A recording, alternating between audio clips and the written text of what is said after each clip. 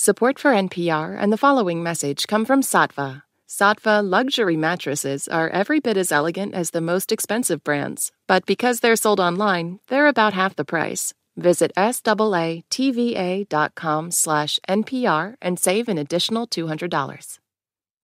Roger Jourdain wasn't someone who shied away from a fight, especially when that fight involved his home. Home was a reservation called Red Lake, located in a remote part of northern Minnesota that carves out an area about the size of Rhode Island. And from the time he was a kid growing up in the 1920s, Roger had a sense it was a special place.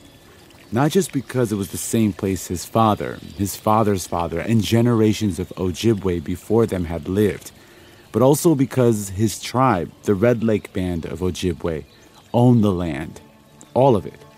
They had a level of independence that was almost unparalleled, a fact he would make sure to share every chance he got once he became the first elected tribal chairman of Red Lake. He held that post for 3 decades. And he had to steward Red Lake through a lot of big changes and constant pressures on their land. He'd often travel to the state capital and sometimes to the nation's capital to fight back against those pressures. And he would intentionally, instead of going like down Highway 10 corridor, he would have them drive across the Leech Lake reservation. Leech Lake sits southeast of Red Lake and is home to the Leech Lake Band of Ojibwe. As they passed Leech Lake, Roger would pull over. They'd stop and he'd say to his driver, "Get out. Get out." And he's really a gruff guy, the way he talked. Get out. So they would get out. Look around. What do you see? And they're like, I don't know. I see beautiful water, trees. I see sailboats and some nice houses. He's like, no. I see white people. There's white people everywhere. Look, those are white sailboats. Those are white houses. There's white people living here for generations now. They think they own the place. And in a sense, they do, because Leech Lakers own less than 5% of their reservation. For Roger Jourdain, they were a cautionary tale, a reminder of what could have happened to Red Lake and what could still happen. They're always coming after us. They'll always be coming after us. Coming after our land, coming after our resources. And someone's always going to have to fight for us. Now get back in our car and drive me to the cities. He did that every time.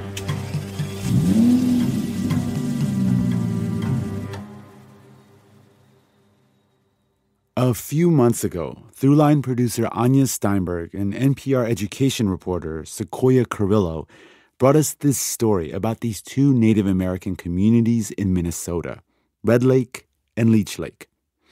It felt like a mystery because we wondered how 2 tribal nations just down the road from one another end up in such different places. The story we often hear about how the United States expanded westward is a story of military conquest, of soldiers in blue uniforms killing buffalo and burning villages. There is a lot of truth to that. Manifest Destiny was violent and brutal. But there's another side to that story, a slower and more insidious one, a legal assault on Native people, treaties and rules that slowly stripped away land and independence, all under the veneer of the rule of law. This is that story. Anya and Sequoia will tell it from here. Hi, I'm Sequoia. And I'm Anya.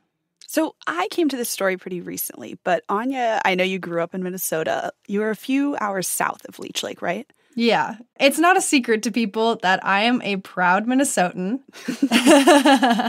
Because famously, Minnesotans do not shut up about where we're from. So I grew up a few hours south of Leech Lake, but I actually spent most summers of my life going to a summer camp that was on the reservation. And I remember when you first told me that, I found it really surprising. But did that ever feel weird to you when you were a kid going to the camp? Honestly, no. I mean, when I was growing up, I just didn't think much about it. I started going to this camp when I was a toddler, so it became very normal to me to drive onto the reservation, see that welcome sign in Ojibwe, and just feel excitement because I knew that meant that I was close to this place that I loved going to. And it wasn't until I was in college that I actually started to reflect on that and wonder, I'm not a Native person. Why was I even allowed to go to summer camp on a reservation? And the idea of who belongs on a reservation, who owns the land, who occupies the land, the more you dive into it, the more, at least I realized how little I knew, even though I've been hearing about stories from Indian country my whole life. My dad's American Indian, and he used to work in tribal communities often while I was growing up. And it wasn't until I started to seek out stories around Indian country for NPR that I realized a lot of communities don't own their own land. There was a moment when I was on the Standing Rock Reservation about a year ago where we were eating lunch around a work site and everyone kept saying, remember to pay rent, remember to pay rent. And we were in the middle of miles and miles of empty land. And I kept thinking, who owned this land if it's not the tribal members I'm sitting with? And I think a lot of people think that. They think reservation land is owned by Native people. But that's mostly not true. Instead, it's checkerboarded into federal forests, private farmland, resorts, and summer camps like mine. And Red Lake, like you heard in the intro, is actually the exception. There are so many moments in history where we wonder what could have happened if things had gone just a little bit differently. This is the rare story where we get to find out. We're taking a road trip through Leech Lake, where the Leech Lake Band owns almost none of their land, and Red Lake, where the Red Lake Band owns all of theirs. It's a story of what-ifs, about hard choices, the very different paths they lead us down, and how we think about the future once we're on them. Coming up, we turn up the radio and get on the road.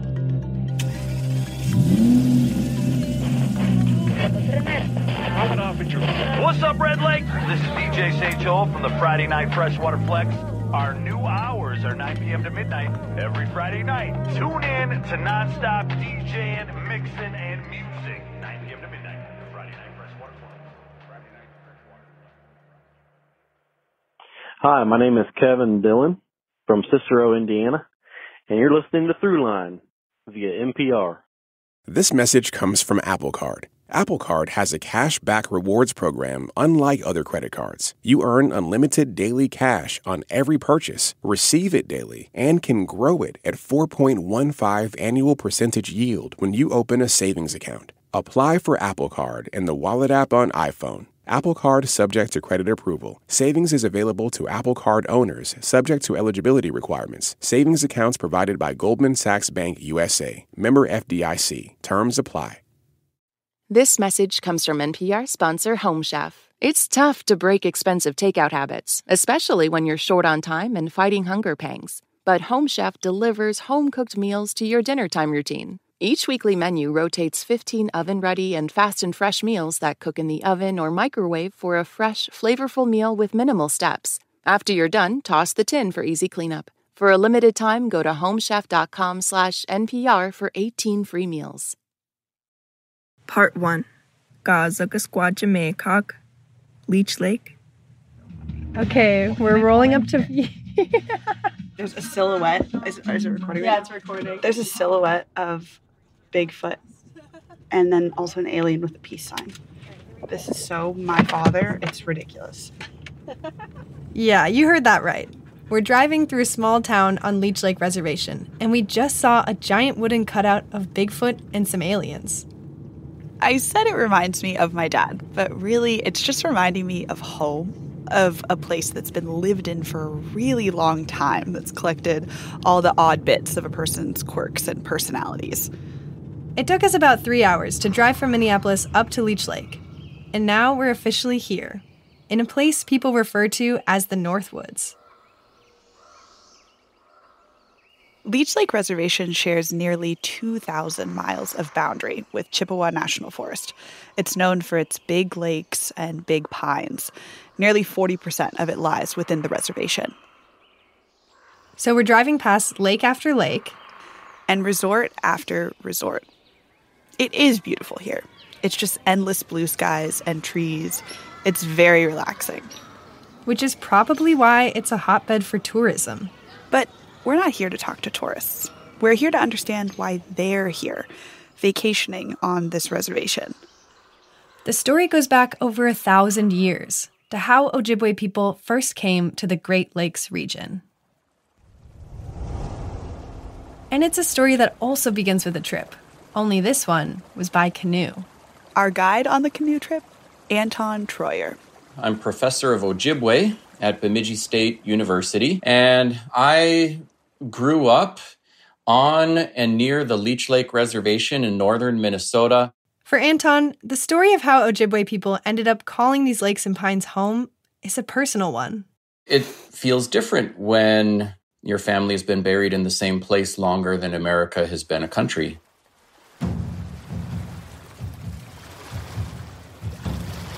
At one point in time, just a couple thousand years ago, we lived on the East Coast, Atlantic coast, which was a land abundant in small game, big game, well-suited for indigenous agriculture, lots of fish in the sea, lots of fish in inland lakes. We can track the beginning of Ojibwe people to Algonquian language tribes from the East Coast.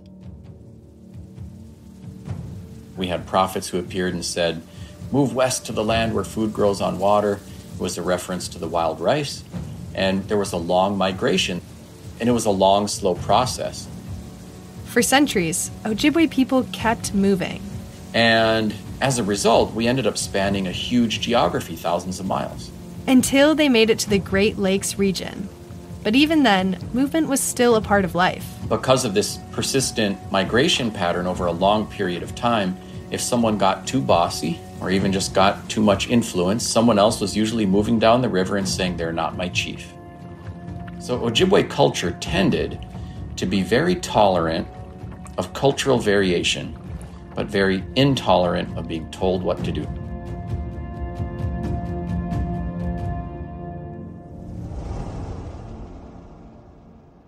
There was no such thing as a national Ojibwe identity.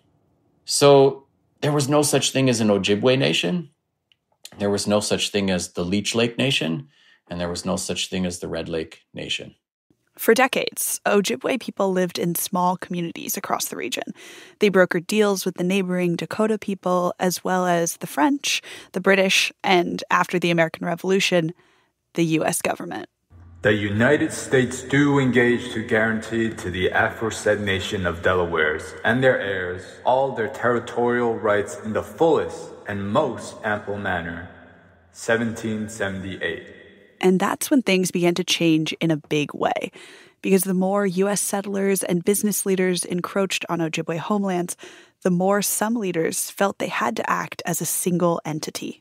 It's important to note that that was a new development, and it naturally met with a lot of resistance. But still, the idea of an Ojibwe nation was fast becoming an appealing tool for negotiating with the U.S. government. And perhaps no one saw that more clearly than the chief of the Mississippi Band of Ojibwe, Bogunagijig, or as he was known in English, Hole in the Day. He was distinguished for his eloquence, wisdom, and force of argument. The young men of his tribe acknowledged him as a leader. Missionary Alfred Brunson. Hole in the Day had big dreams to lead the Ojibwe people, and his ideas were starting to work. People were drawn to him.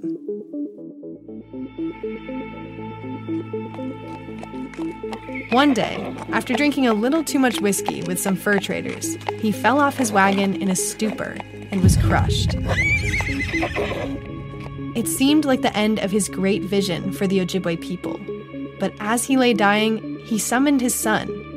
And with his last breath, he said, "Take the tribe by the hand.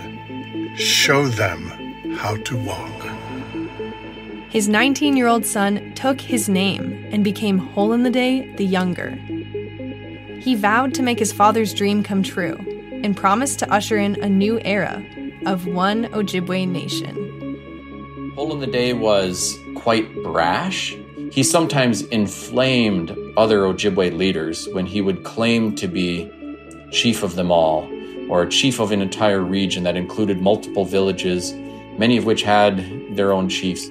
Hole in the Day was young. He was cocky, and he was ready to make his mark.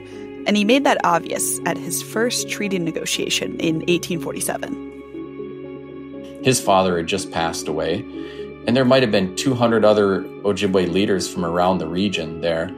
And he said, he came a day late, and then he said, "Stop what you're doing. Now, if I say sell, we sell, and if I say no, we don't. You have called together all the chiefs and headmen of the nation. That was useless, for they do not own the land, it belongs to me. My father, by his bravery, took it from the Sioux.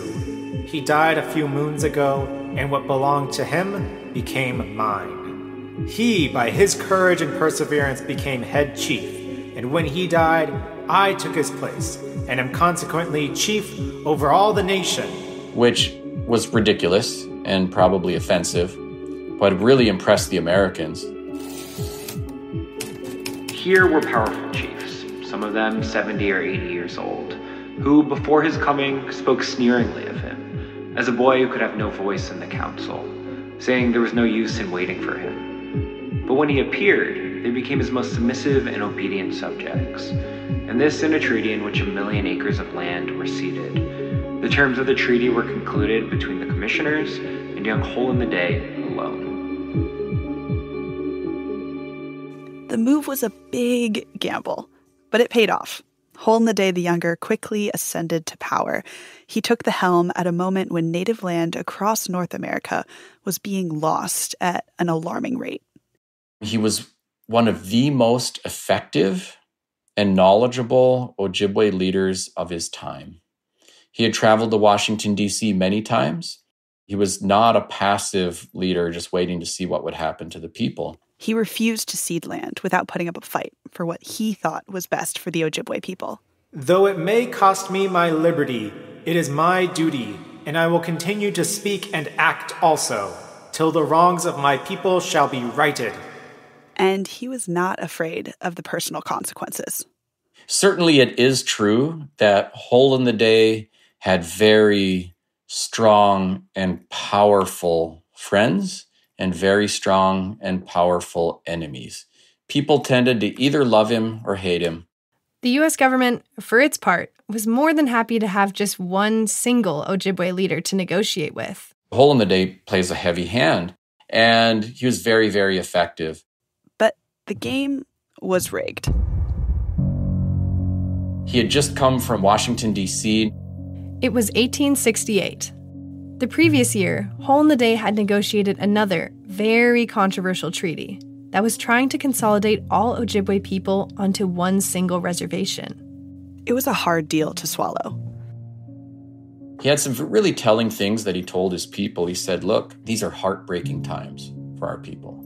At the time, westward migration was at a fever pitch. The government had just purchased Alaska, and the idea of manifest destiny, the God-given right of white Americans to expand across the entire continent, was being realized. Hole in the Day saw all this and adapted his strategies. He told his people, "I would love to say that there's a way to get all the white people to leave us alone and to leave our lands and let us live as we always have. But I don't think there's a way to go back in time. But there is a way forward." The way Hole in the Day saw it, if the U.S. government was hell-bent on putting his people onto a single reservation, then it needed to build the infrastructure that would set them up for success. And so he said, "I want them to build a house for every single one of you. I want them to build a grist mill and a sawmill so that we can adopt these modern enterprises and have good homes." And to make sure they actually got these things, Hole in the Day had a plan. They would all stay put until the reservation was built. "Don't go anywhere. If you go, we will lose our leverage to get those things, which are promised to us in this treaty." But times were really tough, and some people left in search of a better life. It also became clear that the Americans were not living up to their side of the bargain. And Hole in the Day said, "Well, if they're not going to work with me, we might have to do this a different way." And he said, I'm going to go back to Washington, D.C. He set out on a late June day in 1868. But on his way, was accosted by assassins, pulled off of his carriage, stabbed multiple times, shot, and killed. The impact of this death was immediate. It was devastating for many of his people. And it was devastating for generations. Hole in the Day's death created a power vacuum that resulted in the loss of more and more Ojibwe land. You had lots of white settlement that immediately flowed after his death. And so, it was devastating for his friends, and it was devastating for his enemies in the long run. The vision Hole in the Day had for his people would never be. Instead, his death opened up the floodgates and left the nation vulnerable to the violent tides of the time. From the building of dams that flooded Ojibwe homes, to the growth of the timber industry, all the way to the process of allotment.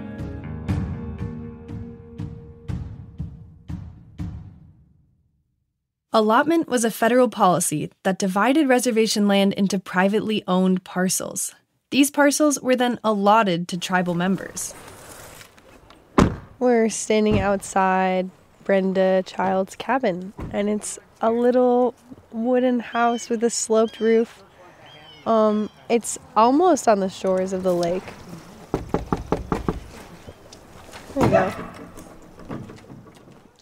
This land was sold to settlers on this part of Lake Bemidji after 1889.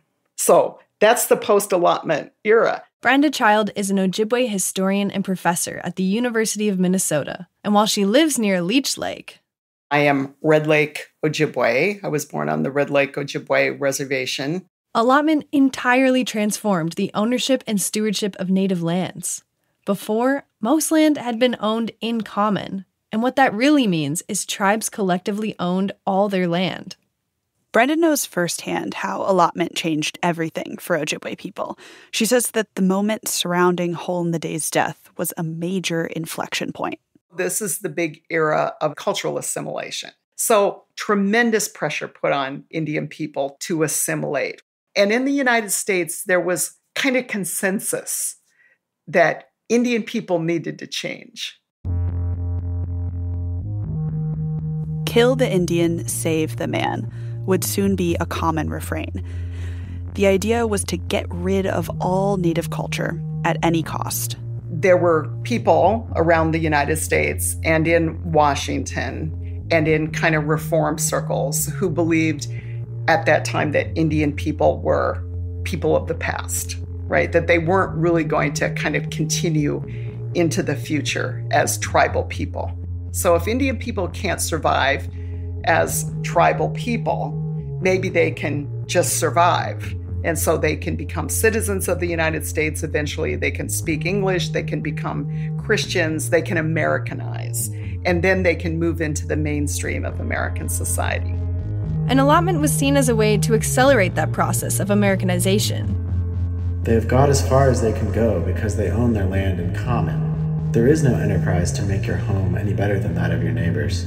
It's funny because a policy like the Allotment Act of 1887, when you look at it and you read it, it's very technical. And in some ways, it sounds like it's going to protect Indians. It was seen as so progressive. And the most progressive of Indian reformers favored the allotment of reservations. The idea was that Native families would own their own land. They could farm it and build generational wealth just like white Americans. They, too, could pull themselves up by their bootstraps. But from the beginning, the system was flawed. There was a lot of corruption that accompanied it. The Nelson Act, which brought allotment here to Leech Lake Reservation, explicitly ensured that the most valuable land would be auctioned off or sold to settlers. The law also made it so that Ojibwe people would eventually have to pay property taxes on their own land. You know, sometimes there's a word that people don't like to use called conspiracy. Politicians and timber companies and banks in Minnesota conspired with one another to dispossess Indians of their land. Individual families were left to the mercy of businessmen. who did whatever it took to snatch up land, parcel by parcel.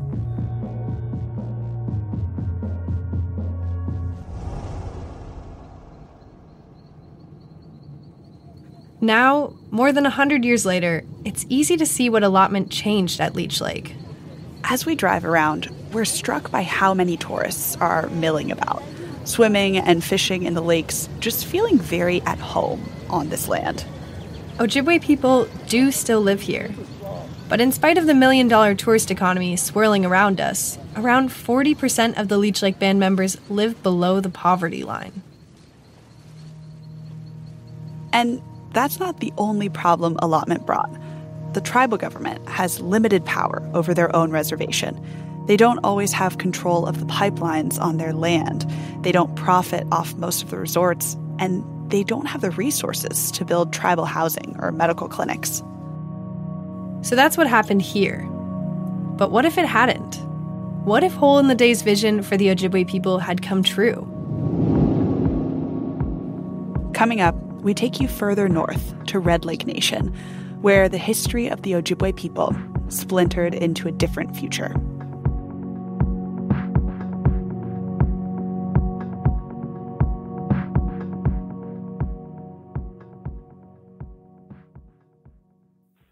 Hi, this is Erica Boudreau from Bellingham, Washington, and you're listening to Throughline from NPR. And if you want to hear about how we made this episode, we'll have a bonus episode coming out on Monday just for our Throughline Plus supporters, where our producers chat about what it was like to report on the ground on Leech Lake and Red Lake reservations. To listen to that and all of our other behind-the-scenes episodes, come join Throughline Plus.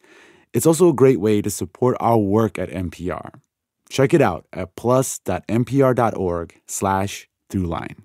This message comes from NPR sponsor Carvana. Carvana has made financing your next vehicle as smooth as can be. You can get pre-qualified in just 2 minutes, and you'll have real terms personalized just for you. Visit Carvana.com to get pre-qualified today. Support for NPR and the following message come from GiveWell. For 15 years, researching charitable organizations and recommending the highest impact opportunities to donate to. When you use GiveWell, your tax-deductible donation goes directly to the charitable organization of your choice, and GiveWell doesn't take a cut.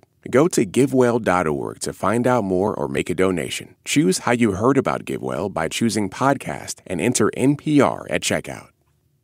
There's a lot in the news these days, and sometimes the headlines just aren't enough. Every Sunday on Up First, we bring you an in-depth exploration behind a major story. We dive deeper into the details and why you should care. Listen now to the Sunday Story from NPR's Up First podcast. At 107 point. Part 2. The Power Loon. Misquagami Wizaga Iganing, Red Lake. What's up, Red Lake? If you take a drive through Red Lake, you will notice that, they have their own justice center. They have their own police force, tribal government complex. They have their own radio station. We were big fans of WRLN. A lot of the road signs on the reservation are in Ojibwe first and English second. And at the gas station, Ojibwe is all over the walls, welcoming us in. There's even a fishery that uses traditional indigenous techniques. We actually got to see it and smell it in action. He just showed me the machine to descale. It's very, very cool. In some parts of the reservation, people bury their dead in the front yard. They have spirit houses where people are buried. And stepping out the door to your house, there's mom, dad, grandma, grandpa, generation upon generation. And that is very different than you'll find in most parts of America. Even if it's only 40 minutes away from Leech Lake, Red Lake Reservation feels like a different country. The reason Red Lake is so different from Leech Lake, and from pretty much any reservation I've been to before, is because of events that happened in the decades after Hole in the Day's assassination. We were very concerned about holding on to our land base. Because everybody could see what was happening around them and the loss of land, the agreements. And for Red Lake, the strategy of our political ancestors was to kind of not throw our lot in with the rest of the Ojibwe people. In 1889, our hereditary chiefs who were still in positions of leadership and the United States came together to make an agreement.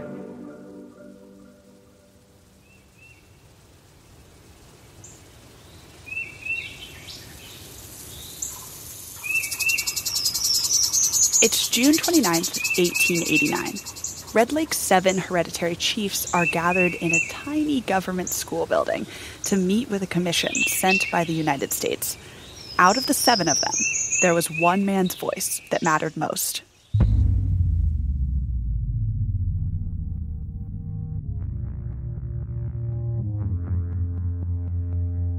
He was made by nature one of the greatest men in mind and body that I think I have ever seen. He was a man 6 feet and 4 inches in height. His unerring judgment infallibly picked out the true path among so many misleading ones and followed it. Straight as an arrow, with flashing eyes. He was no orator, but when he did say a few words, that ended the matter. His name was Maedwe Ganonand. Maedwe Ganonand, or he who is spoken to, as he was known in English, was often described by settlers as the head chief at Red Lake. And he was familiar with how the United States did business. He'd been there when Red Lake negotiated its first treaty with the U.S. government, nearly 30 years earlier. In that initial treaty, Red Lake ceded around 11 million acres of land. That's like 2 New Jerseys. And they ceded that land in the hopes that they could hold on to what was left and protect their way of life. Maedwe Ganonand had strongly opposed that first treaty and actually walked out of the negotiations without signing. When he arrived at the 1889 negotiations, he was 82 years old, and he carried with him a lifetime of loss and upheaval, a lifetime of dealing with Americans. We wish that any land we possess should be not only for our own benefit, but for our grandchildren hereafter. We think that we should own in common everything that pertains to us. He's facing off against the U.S. Chippewa Commission, a group of 3 men. 1, a missionary. 2, a surgeon. And last but not least, their leader, Henry Rice. All that is desired by the government is that you will agree to what is best for yourselves.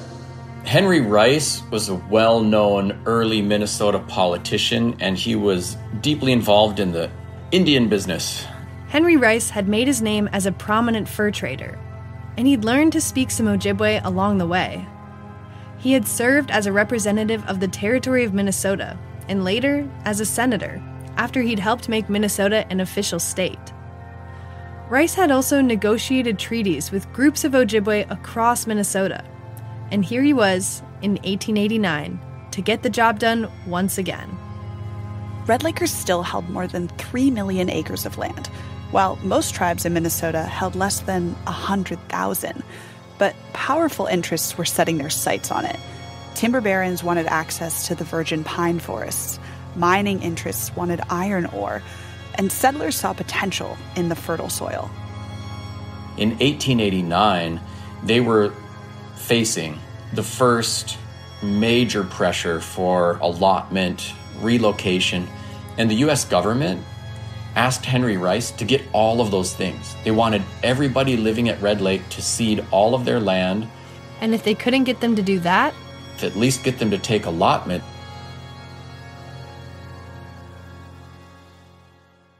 Congress had passed the Dawes Act, which implemented allotment, in 1887, 2 years before this meeting. So the policy of allotment has already become law across the nation, and reservations around the country were already being allotted. But the commission was ordered to go to Red Lake and get the tribe's consent before they started the process. Because even though the U.S. wanted the land, they also wanted to be able to say it was freely given, and it belonged to them fair and square. So none of the commission members want to go back to their boss, the President of the United States, without getting Red Lake to sign on to the United States demands. Third Council at Red Lake. Wednesday, July 3rd, 1889. This is perhaps the most important hour of your existence. You occupy today a position in which you are to choose whether you go down or whether you rise to a better life. Medway said, "Look, I wish to lay out a reservation here where we can remain with our bands forever. We don't want to give up anything." And he knew that there was no way for them to avoid giving up something. But they would not give up everything. I do not look with favor on the allotment plan. I will never consent to the allotment plan. As the negotiations dragged on, Henry Rice began to understand that Red Lake wasn't budging. Fourth Council at Red Lake, July 4th, 1889. Every day you are getting poorer. If you don't sign this agreement, there is no help for you. Fifth Council at Red Lake, July 5th, 1889. If I should stand in the midst of money, of the value of what had been stolen from us, it would go over my head. That is the reason I don't want to accept your propositions. They were not going to get Red Lakers to move off this land. They were not even going to get them to accept the allotment plan. Sixth Council at Red Lake, July 6th, 1889. The best he could obtain from them was the establishment of a reservation and some land cession outside of the reservation. You must not expect to keep all your reservation. And so that's where the negotiation ended up focusing. You cannot keep your bread and eat it at the same time. It is not greediness that influences us. And they actually had a map laid out on the table, and the tribal members drew lines around the lake. And they articulated in the agreement that all of the land around both Upper and Lower Red Lake and a mile of land around the lakeshore on all sides would be part of the reservation. So that was the understanding. Seventh Council at Red Lake, July 6th, 1889. The only doubt we have is as to whether the government of the United States will approve of our yielding so much. But we will do the best we can. We will now give you an opportunity to sign the paper. They deposed people who were present at the 1889 Nelson Act negotiations at Red Lake just a couple of decades later. And they all described the scene where Henry Rice stood up and was made to open both of his palms and face the east and say, "Yes, I promise you will keep all of Lower Red Lake and all of Upper Red Lake as long as grasses grow and rivers flow." And they said, "Okay, turn to the next direction." So he turns to the south. "I promise." Holds up his hands. He says the same thing to each of the cardinal directions. "All of Lower Red Lake, I promise, and all of Upper Red Lake, as long as grasses grow and rivers flow." They say, "In that case, we can agree." And then they lined up, spent a day checking X's and signing off on the Nelson Act. The Nelson Act agreement was the fork in the road. It's where Red Lake's path diverges from Leech Lake and the vast majority of reservations in the United States. But as the ink dried on the agreement between the hereditary chiefs and the U.S. Chippewa Commission, Red Lakers didn't necessarily know how things would turn out. We have heard your proposition, and we think we can perhaps change the line so as to give you all you want, and very much more than you will have use for. What happened next, we don't have great documentation for. But afterwards, Henry Rice took off. He left Red Lake with the signed agreement and the map in hand. Eventually made his way to Washington, D.C., and there was a map submitted. And so it's unclear. Either Henry Rice took the map he had in front of the natives, ripped it up, and submitted a different map, or submitted the map that was agreed to, and somebody else came in and swapped it out. A corner was sliced off the reservation map. Whether or not it was by accident, we'll never know. Majwik and Onan and the hereditary chiefs left the negotiation thinking they had kept the most important parts of their land, Upper and Lower Red Lake, and the forests around it. By the time they found out it had been stolen, it was too late. It's hard to imagine today, when you can use Google Street View to see any corner of the earth. But this was a world where everything was getting officially plotted and surveyed for the first time.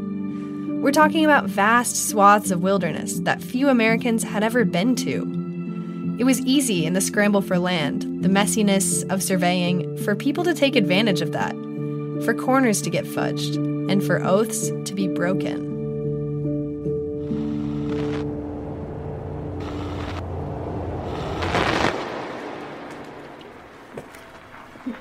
Our first stop when we get to Red Lake is the tribe's Department of Natural Resources. It's in a dark brown building in the center of town. Inside, we talk to a handful of folks. Hello. Hi. Al Pemberton. And in every conversation, we end up in front of a map. See the lands in red? Those are up there behind you. Uh-huh. And the blue stuff is our land that we're trying to get back. This is Al Pemberton, director of the Red Lake DNR and tribal council member. And the map he's pointing at is the kind of map somebody would pull down from the ceiling in your history classroom. You can see the vast lands that Red Lake used to occupy and the millions of acres they ceded. But you can also see what the chiefs were able to preserve, an unallotted, continuous reservation that is the lifeblood of Red Lake today. And then there's that last corner. Even when I am dead, I will haunt the shores of these waters. Since the moment Red Lake's leaders discovered the fraud, they've been adamant about getting it back. My spirit will never be at rest until all of the lake is back in the hands of my people. Peter Graves. They made it right in their mind. But in our minds, they stole it. And that's our part of the lake. My great-grandpa, Peter Graves, was going to get it back. Peter Graves was founder of Red Lake's Tribal Council and one of the authors of their original constitution. And here we are at the Red Lake DNR, sitting across from his great-grandson, Al Pemberton. Al tells us he hasn't forgotten his great-grandfather's promise. It's a thorn in our side, let's say. And, as Indian people, we don't, Red Lake especially, we don't like being stepped on. Coming up, we meet some of the people from Red Lake and Leech Lake who are unsettling their future. This is Danny Holton calling from Chiayi City, Taiwan, and you're listening to Throughline from NPR. Support for NPR and the following message come from Edward Jones. When you want to navigate through the complexities of retirement strategies, it can help to sync up with an Edward Jones financial advisor who takes an approach that puts your goals first. Let's figure it out together. Edward Jones. I'm Jesse Thorne. Hip-hop turns 50 this year. Bullseye is celebrating by bringing you a month of interviews with rappers. Just rappers. Jeezy, Master P, Benny the Butcher, Rakim, a whole bunch more. I hope you'll check it out. That's all September on Bullseye from MaximumFun.org and NPR. Part 3. In the Jinatawagink, the place where it grows. So there was a non-Indian person who was going to go ice fishing. It's January 2002. Two cousins get in their plane, a tiny Cessna 172, and fly towards the frozen lake where they're going to set up for the day. They landed in Redby on the lake and started fishing. They landed on Lower Red Lake, a lake that's completely within the boundaries of Red Lake Reservation, and a lake where only members of the band can fish. And so that was illegal. And we were coming between Red Lake and Redby, and I said, what the hell is that? There was a plane on the back of a trailer. And so the way Red Lake handled it was to confiscate his airplane. The airplane for a while was sitting in front of the police station in Red Lake. Upper Red Lake, the part that many Red Lakers consider stolen land. is known as one of Minnesota's top walleye fishing destinations. So naturally, sports fishing forums were full of debates over whether Red Lakers should have the right to exclude people from fishing on any part of the lake. Local papers raised doubts about how fair it was for the tribe to punish the fishermen if they just didn't know the rules. Brenda and Al were skeptical. I think he must have known where he was. And you can't just come on here and do whatever you want. After weeks of negotiations, Red Lake ended up giving the plane back and serving the fishermen with thousands of dollars in fines. I think we should have kept that plane. And if we would have, I would have been a pilot now. This is one way that allotments effects have rippled forward to today. Even though Red Lake is considered a closed reservation and non-band members can't live there, this kind of thing still happens, which is one reason why some Ojibwe people are trying to think more creatively about the future. Well, we can still step out for a little bit. Yeah. We're at Mud Lake Dam with Frank Bebo. He's a tribal attorney who lives on the Leech Lake reservation. Hundreds of years ago, Frank says this was a sort of water highway for Ojibwe canoes on their way to the Mississippi River and other important waterways. Today, there's a tiny dam there and a boat landing. So it's a funny deal. I'm not sure who this is. While we're standing there, someone pulls up to fish. Someone who Frank doesn't know, with Minnesota state license plates, not Leech Lake plates. It's someone who might be coming from off the reservation to fish this lake. Because of allotment, Leech Lake isn't a closed reservation, which has Frank thinking a lot about what sovereignty means and what it means to protect your homelands. Allotment, to me, sometimes is maybe a distraction. It binds you in some ways. And he's one of a handful of tribal attorneys from around the country who have seized on a new concept. Rights of nature. Rights of nature. It's the idea that the natural world should be entitled to the same rights and protections as people. And the legal foothold Frank uses to argue for those rights is based in the treaties Ojibwe people negotiated. Ojibwe people retain the rights to hunt, fish, and gather on the lands they ceded to the U.S. And Frank says they should be able to use those rights to protect all their ancestral homelands. To prevent development they don't want, like pipelines or mining projects. Basically to keep the environment intact so they can continue to hunt, fish, and gather the way they always have. Those words are in the treaty, and treaties are the supreme law of the land. Otherwise, we're still in the colonial box of using federal law and state law to try to solve our problems, and they're not set up to try to solve our problems. And that's all I've done. I've used their laws, their legal system, and then I've basically read what it says. Indian people are the masters of strategy, right? Because they've had to deal with a kind of bewildering array of federal policies. That's what they always complain about attorneys for. We always find some stinking loophole to get some loophole to get around shit. That's what we do. We will never be exactly what we were in 1491. We're concerned about other things, especially in the era of global climate change. We think about our water. We think about the waters off the reservation that run into our waters. We think about all kinds of things, perhaps differently than our ancestors did. I think that's okay. Our circumstances, our climate, everything is changing anyways.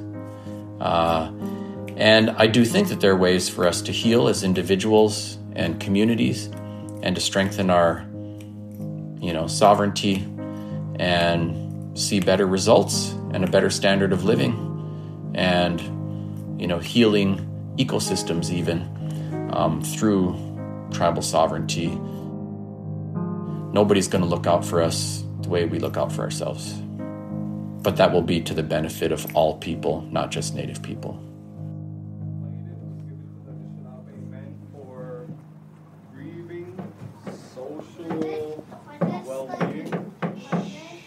I mean, I'm an education reporter. There was no way we weren't going to end up in a school at some point. Okay, but I'm not even complaining, because it turned out to be such a special stop on our road trip. We spent a whole afternoon at the Ndaji Nitawiging School on Red Lake Reservation. It's a K-6 Ojibwe language immersion school.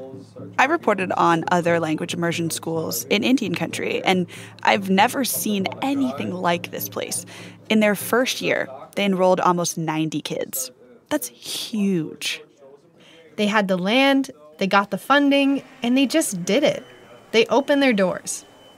Right now, they're in a temporary space, but a new building is going up across the parking lot. Inside the new building, it's noisy, but the air is cool. So far, it's just a skeleton of metal studs and wires where the walls will go. The school is circular, and it all centers around a large room with high ceilings that will serve as a cafeteria, assembly room, and ceremony room. At the top is a dome with glass windows where the sunlight filters in. I named this place Ndaji Nitawiging, the place where it grows. This is Nate Taylor, who co-founded the school with his wife, Sylvia Fred. He invites us to stay for a bit and experience what it's like.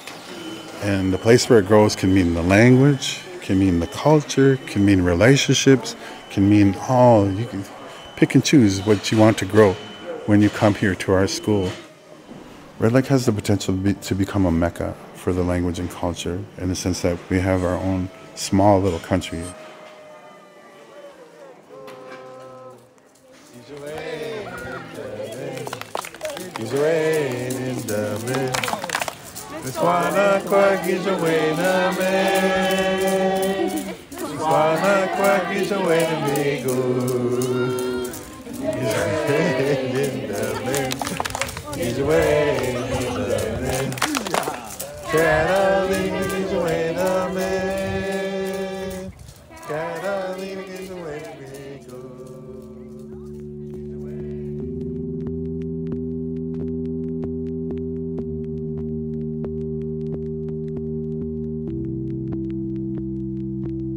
And that's it for this week's show. I'm Rand Abdel Fattah. I'm Ramteen Arablouei, and you've been listening to Throughline from NPR. This episode was produced by me. And me, and Lawrence Wu. Julie Kane. Anya Steinberg. Sequoia Carrillo. Yolanda Sangweni. Casey Miner. Christina Kim. Devin Katayama. Peter Balanon Rosen. Akshara Ravishankar. Irene Noguchi. Fact-checking for this episode was done by Kevin Vocal. This episode was mixed by Maggie Luthar. Music for this episode was composed by Ramteen and his band Drop Electric, which includes Naveed Marvi, Sho Fujiwara, Anya Mizani. Thank you to Lorena Cook, Pamela May, Sasha Suarez, David Troyer, Dale Green Jr., Amber Annis, Dr. William Conberry, and the Gale Family Library from the Minnesota Historical Society. Mike Chelsa, Dan Leverance, Greta Pittinger, the students of the Minnesota State University, Mankato University Archives, Emily Alvey, Sasha Crawford Holland, Amir Marshi, Johannes Sturgi, and Anya Grunman. Thank you to Benet McNamara, Ethan Castle Mace, Matthew Cloutier, Bear Carrillo, Devin Katayama, Mark Roth, Sam Yellowhorse Kessler, Dan Boyce, Casey Morell, Devin Meller, Colin Parts, Joey Clift, Peter Balanon Rosen, Lawrence Wu, and Owen Perry for their voiceover work. And a special thanks to our funder, the Fund for Investigative Journalism, for helping to support this podcast. And as always, if you have an idea or like something you heard on the show, please write us at throughline@npr.org. Thanks for listening.